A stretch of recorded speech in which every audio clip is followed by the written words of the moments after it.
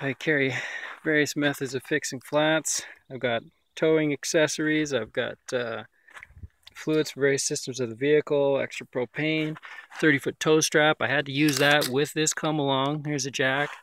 I've got jumper cables that I can boost off my own internal battery under the cook stove there, which is charged from that solar panel. There's a SAS survival handbook. I've also got the Red Cross manual, the first aid manual, N95 masks for forest fires or pandemics.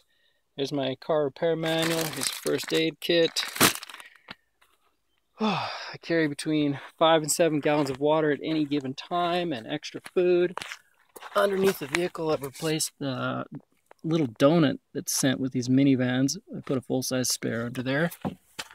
Inside, I've kept the little donut with me for the time being. I've got winter gear, work gloves, I've got boots, I've got hand warmers, extra hiking boots. There's my solar evacuated cooking tube.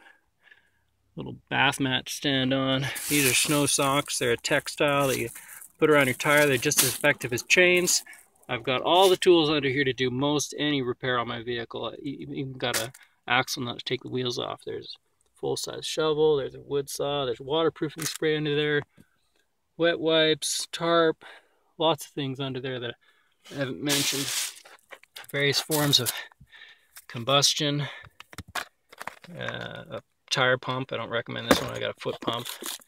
Here's my other first aid kit, extra cash, anti-nausea drugs,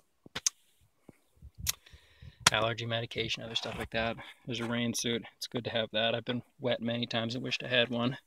LED headlight, compasses, candles, hand sanitizer. I've got alcohol wipes, multivitamin, wind-up radio.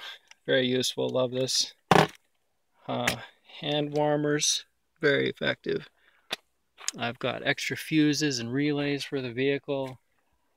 And I conduct myself in a safe manner on top of having all this stuff. I've got, lots of experience where things have gone bad, or I've gotten stuck and had to dig myself out and winch myself out. Not fun.